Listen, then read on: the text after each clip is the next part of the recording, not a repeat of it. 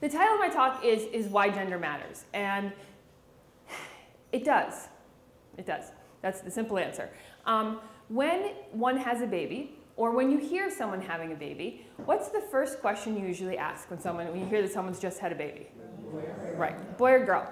So when I had my twins, that was what people asked me all the time. What did you have? And I was very tempted to say kittens, puppies, mangoes. What did you have? I had two babies. Now, if you look at this picture, can you tell what there is a girl and a boy, by the way? Can you tell which one's a girl and which one's a boy? The one on the right. The one on the girl. This is a girl? This is a girl? This is a boy? Are you sure? No.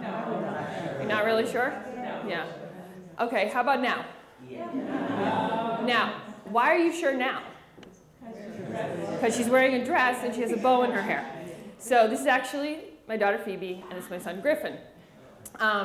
And what we do day 1, day 2, day 3, is we actually go out of our way to make sure people understand who's who. Not necessarily for our own benefit, and not necessarily because she's more feminine than he is, or he's more masculine than she is.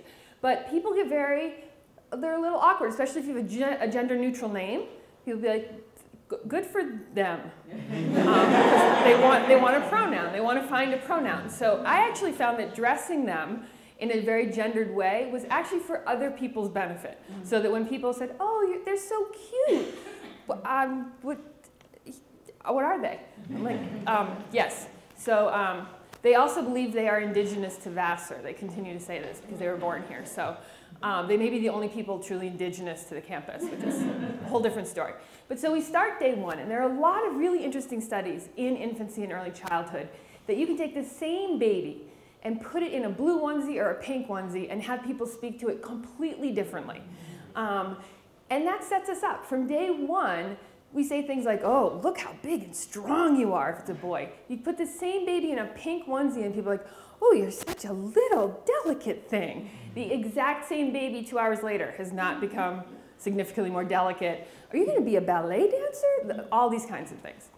So early on, from day 1, you're kind of getting bombarded with subtle messages. But there's a really big difference between gender at this age and gender in the population that I spend a lot of time with, teenagers.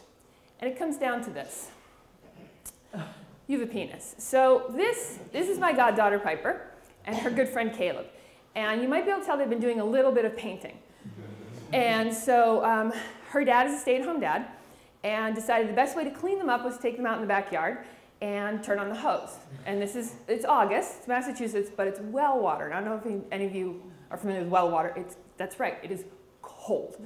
So he turns on the hose, which will become ironic shortly, turns on the hose and is squirting them, and they're shrieking and running back and forth and having a blast. Now, they're both about 3. Caleb is potty trained. Piper's not potty trained quite yet, so she still has a pull-up on. Now, any parents in the room, do you know what happens when one of these guys gets really wet?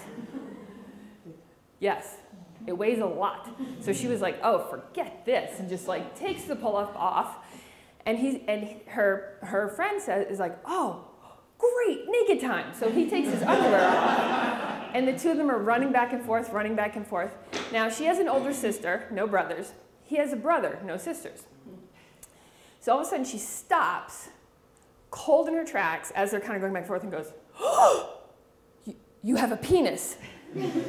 And he looks down at himself, and he's like, and looks at her and goes, you don't have a penis. And then I feel this elbow in my side really hard from her father, who's holding the hose, hence the irony, and says to me, okay, Harvard psychologist, what do we do now?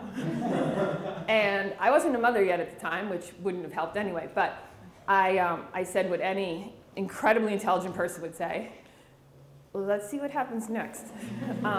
And for those of you who've raised children, when they're 3 or 4 years old, what do you think happened next? Nothing. You just said perfectly. Nothing. They went back to running and shrieking. This has no meaning. It's almost as if she said, oh, you're a brunette. And he was like, you're blonde. Okay, fact of life.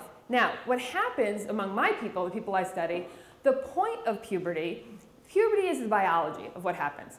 Puberty throws you into the dating game. It makes you reproductively viable. That's the whole point.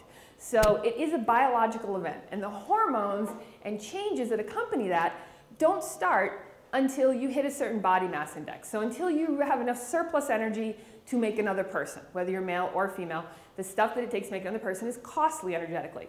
So puberty is a biological phenomenon that will happen to nearly everyone, typically. Adolescence, which is the area I'm really interested in, is actually the social, cultural, emotional construction or filter of this, output of this. And if you're going to look at the way that people become who they are, if you're going to study development, you need to understand both. You need to understand there are certain biological processes that are somewhat inherent in people. Not always, and that's part of what we're going to touch on. But to understand how this biology might bubble up through an individual's environment or their context is actually going to help you really understand sort of who they are and what they're about.